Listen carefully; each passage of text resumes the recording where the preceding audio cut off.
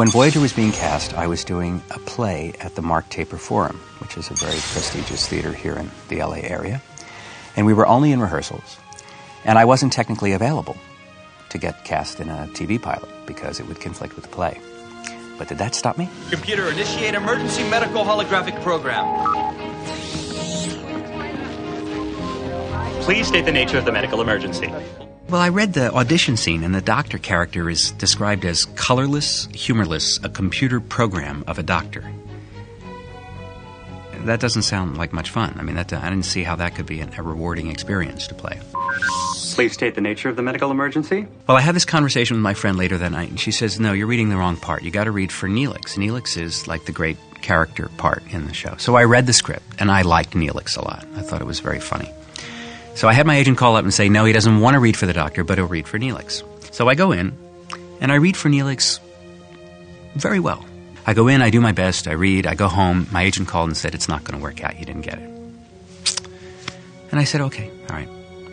And he said, but they really still want you to read for this other character, the doctor. And I said, look, I don't get the joke. I mean, really, I know they want this character to be funny, but he's a computer program. I mean, you know, how could he be funny? Please state the nature of the medical emergency. Why do you always have to say that? All the other actors auditioned for their parts probably 4 or 5 times, or at least 3 times. I'm the only actor who went in, and they'd never heard me read the lines for this character before.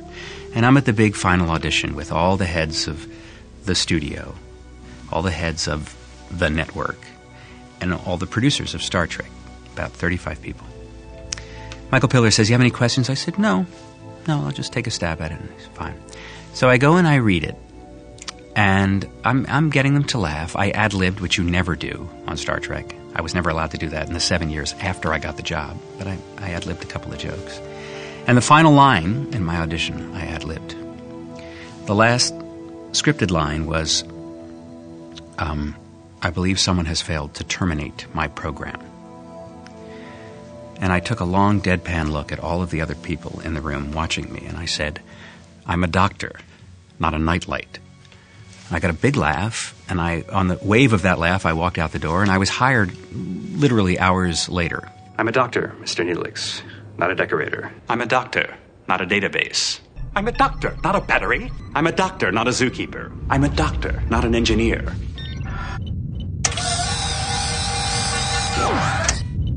My name is Robert Picardo, and for Star Trek fans, there's another character we've all heard of, and it's very similar to my name. And there's actually no significance to this coincidence at all.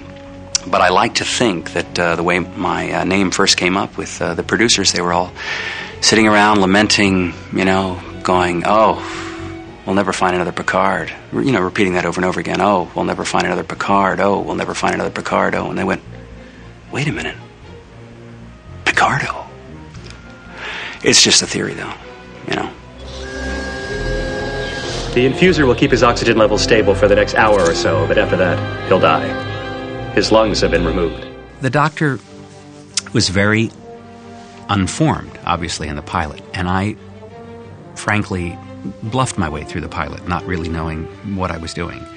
I didn't quite get the joke. It wasn't until the 3rd episode of the series where Kes comes in to the doctor's office and asks for soil samples, and the doctor goes off on this tirade about how he was designed for emergency medical use only, and now every tiny, banal medical or scientific need was going to be funneled his way, and he was going to be forced to do all these demeaning things in his eyes.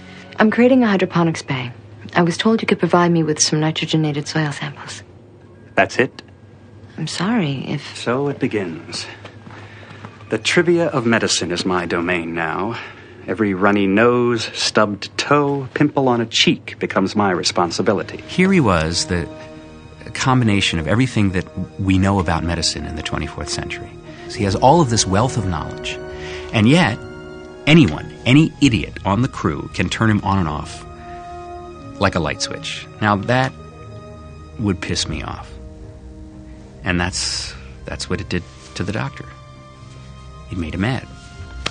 And I think that was the first major clue, is that he felt, his pride was injured because he was designed for better things. I am not just a doctor. I've been designed with the information from 2,000 medical reference sources and the experience of 47 individual medical officers. I am the embodiment of modern medicine.